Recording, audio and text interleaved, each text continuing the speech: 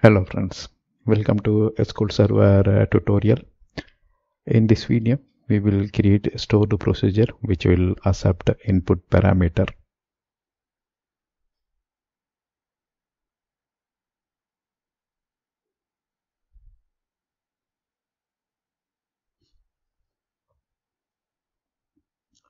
A procedure can accept parameter and caller can pass those parameter.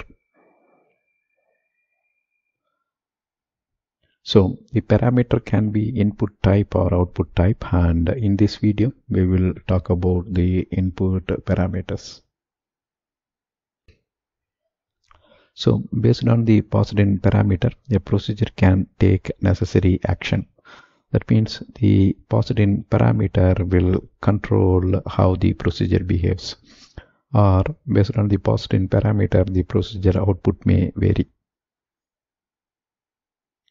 In this video, we will create a procedure which takes city and state and display number of authors from pubs database. So if you see here, the procedure will take two parameters. One is city and another one is state. So based on city and state, it will display number of authors who belongs to the specified city in the state. So it just displays number of authors who belongs to the specified city and state. So here the procedure name is author count, and if you see, it takes two parameters. One is city and other one is state. So here is the procedure body. So in the procedure body, we declared a variable called author count, and this will be our local variable. So here we are setting this variable using the select statement, select author count.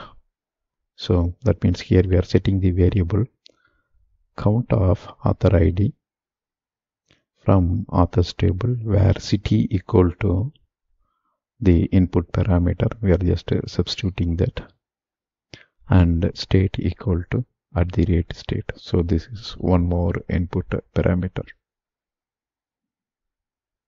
right?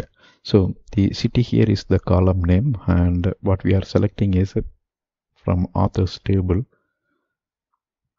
we are making an aggregate. So the aggregate here is a count of author ID, where condition city equal to the input parameter and state equal to the other input parameter. So whatever you pass, that will be substituted here to form the where condition, and based on the where condition, number of author will be returned, and the returned value is assigned to author count, right? Then finally we are printing the result total authors. We are converting this author count, because here author count is declared as a small int. We are converting that, and we are printing the result total authors. For example, if total author returned here is 3, we will say total authors 3, right? So based on input parameter, this will change. For example, if city is birth and state is say XY, it will be substituted here and count is calculated, and that get printed in the result. Now let's go to the demo. Here, if you see, we are selecting data from authors table who belongs to the city Auckland and state CA. So it shows us there are 5 authors who belongs to the city Auckland and state CA. So we can create a stored procedure and substitute this value by taking the these two as a parameter, and based on that we will return number of authors.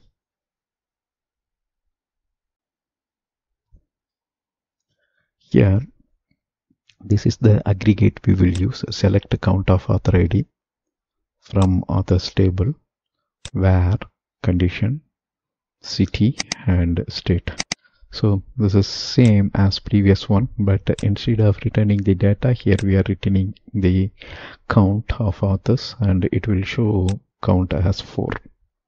So the output of this query is a single value. So our procedure will declare an internal variable, and the internal variable will be loaded with this query's return value. Now we will write the stored procedure. We will open a new query window. Here if you see, our procedure is taking 2 parameters, and these 2 parameters are used in the where condition. So what it returns is the count. Select count of author ID from authors, where city equal to this and state equal to this. The returned value is stored in the author count. Here we declared that, and finally here we are printing it. Now we will execute this stored procedure, and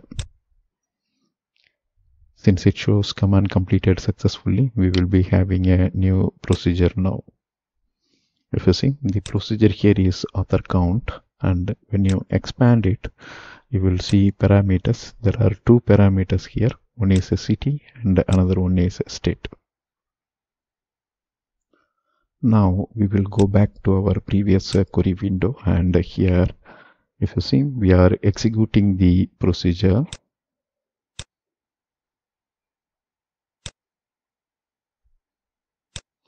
Execute author count, that's our procedure name, or you can see that here as well, author count, and we are passing the parameter for city and state. City is Auckland and state is CA. What happens, it will take these 2 parameters and it will substitute that here. We get the count will be here and the author count, and we print the result. So that's what this procedure is doing, right? Now when I execute this procedure, you can see total authors equal to 5. Similarly, you can simply change it with the different state and city. So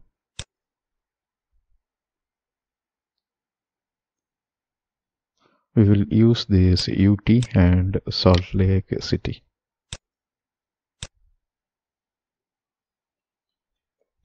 So at runtime, we can simply change the parameter and get the count of author. Here, author count for Salt Lake City, and the state is Utah, UT.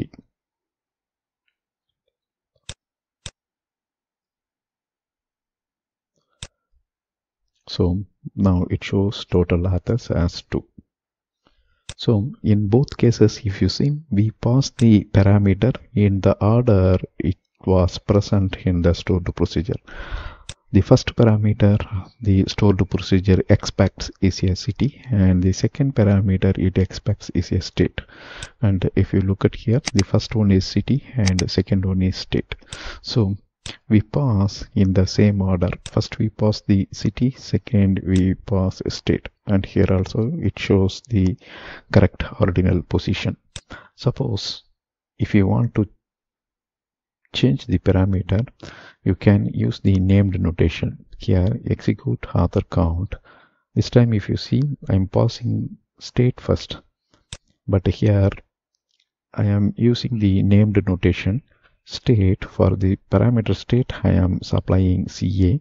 Here this is the parameter name, right? Here we are making use of the parameter name, so we are telling that the state is CA and city is Auckland.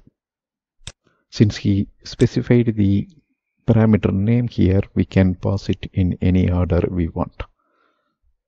Here we doesn't specify the parameter name, so we pass it in the same order. in which the procedure is expecting the parameters.